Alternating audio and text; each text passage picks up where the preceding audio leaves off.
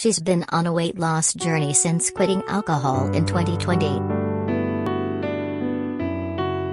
And Chrissie Swan, 48, looked slimmer than ever as she stepped out with her good pal and fellow comedian Ash Williams, 39, in Melbourne earlier this month.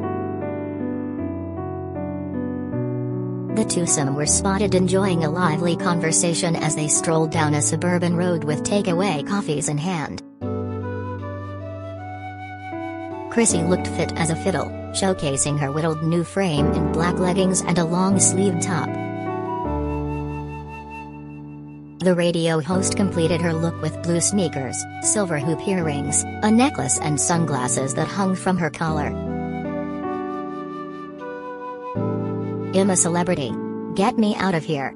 Star Ash meanwhile sported a black t-shirt and matching shorts. He accessorized his look with a white baseball cap and bright orange sneakers.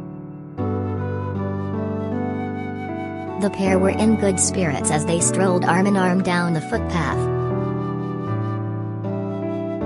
Chrissie pulled variety of animated expressions during the conversation, while Ash gesticulated dramatically. Chrissie's outing comes more than a year after she gave up alcohol and turned to meditation and walking during Melbourne's grueling 112-day lockdown.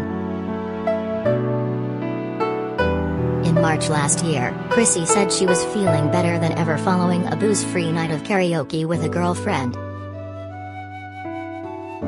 Booze-free activity degree of difficulty, 10 equals karaoke. Unlocked. "I can't quite believe it, but it is possible. Fresh as a daisy this morning and I still have my voice," she captioned a photo. A month later, the mother of three revealed that her sleep had also improved since giving up alcohol. "I stopped drinking booze of any kind. Alcohol is diabolical for sleep and anxiety too," she explained, as she detailed a sleep study she was taking part in. Earlier this month, Chrissie shared an empowering message with fans alongside an image of herself in a white swimsuit at the beach. "I posted this yesterday to my stories and I was amazed by how many of you wanted to wear a white pair of bathers but haven't and haven't swum in the ocean for years," she explained.